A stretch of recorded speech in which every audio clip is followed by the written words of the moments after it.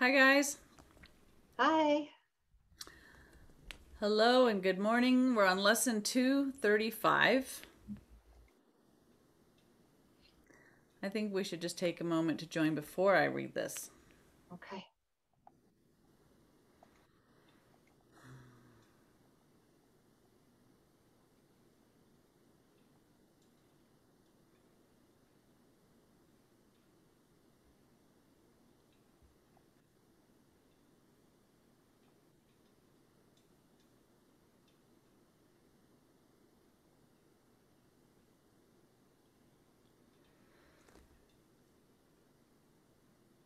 God, in His mercy, wills that I be saved.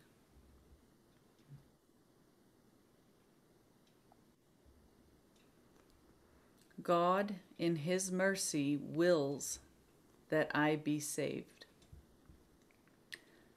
I need But I need only look upon all things that seem to hurt me, and with perfect certainty assure myself, God wills that I be saved from this, and merely watch them disappear.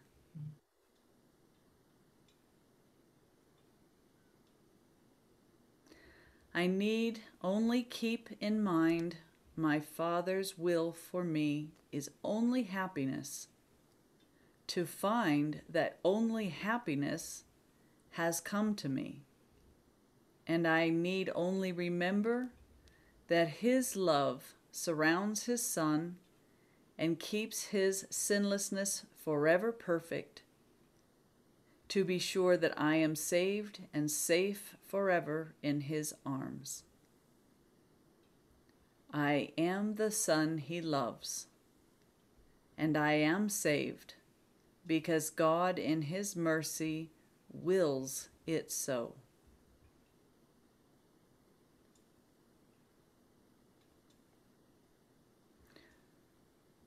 Father, your holiness is mine.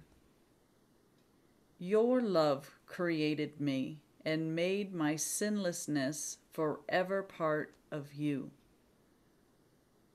I have no guilt or sin in me, for there is none in you.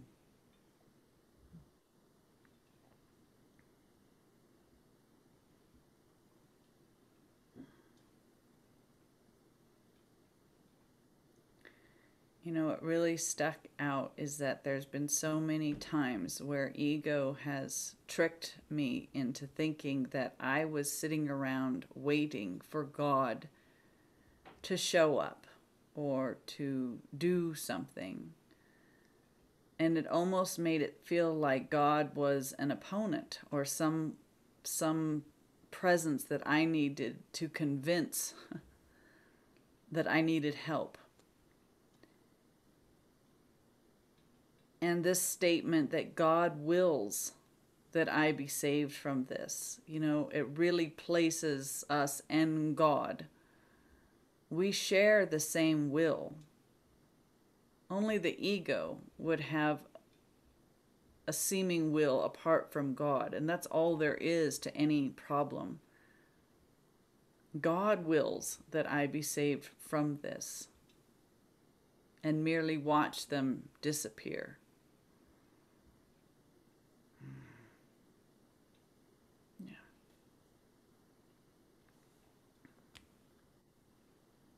Yeah. God's will and my will are the same.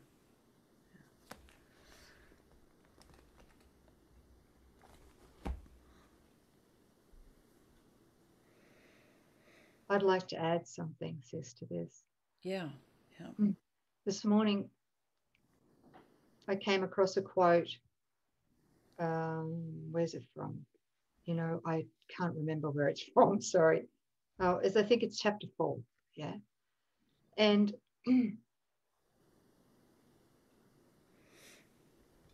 and I saw in this quote the multi-dimensionality of it. And I think it falls into alignment with this lesson. Mm-hmm. And I'll read the quote. to you. It's only short. Yeah. When you feel guilty, remember that the ego has indeed violated the laws of God. But you have not. That's it.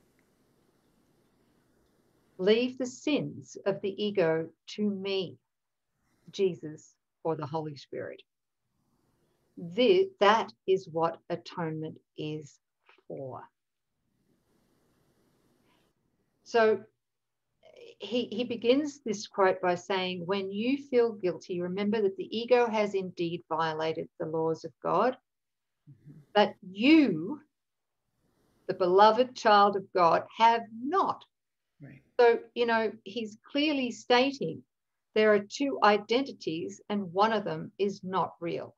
Never was, never could be. That's the positive separation right there.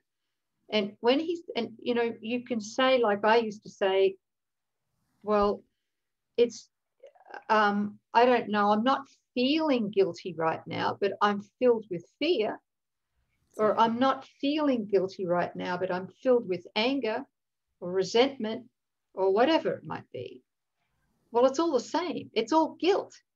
Right. And why? Because the anger and the fear is based upon some story about bodies. And if we believe in bodies, we believe in the separation. And if we believe we're separated, we feel guilt. So the guilt might not be in our awareness up at this level where we're consciously aware of it, but you've got the offshoots of guilt that you are aware of.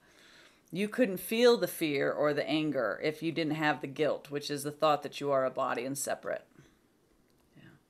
So, you know, that line that he begins with, when you feel guilty, could be when you feel sick, when you feel tired, when you are filled with self-doubt. Yes.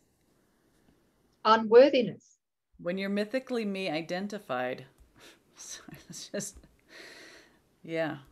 because God's law doesn't know anything about matter and bodies, that's, it's good to see that. And to recognize that the only thing that's happened is that we've mistaken our identity with a mythical thought system. For a moment, we were duped into thinking that the ego and its body is what we are, and it's not. So that's why Sis is pointing to, we need to make that positive separation. These are not my thoughts.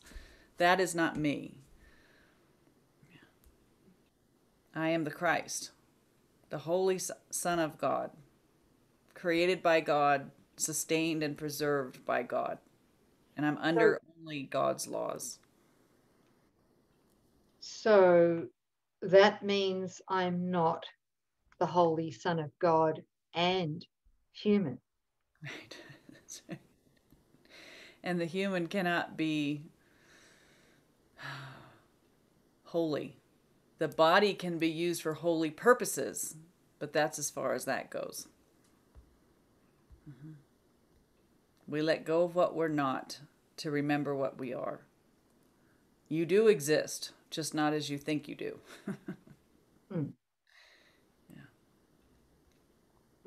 I love that line. God wills that I be saved from this. That really hit me. God is our greatest advocate because it is His will that we know Him. It is His will that we remember. It is His will that we be with Him, that we're joyful and happy and fulfilled. And so it is.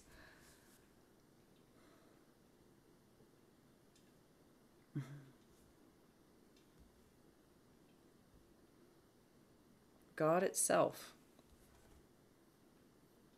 supports us.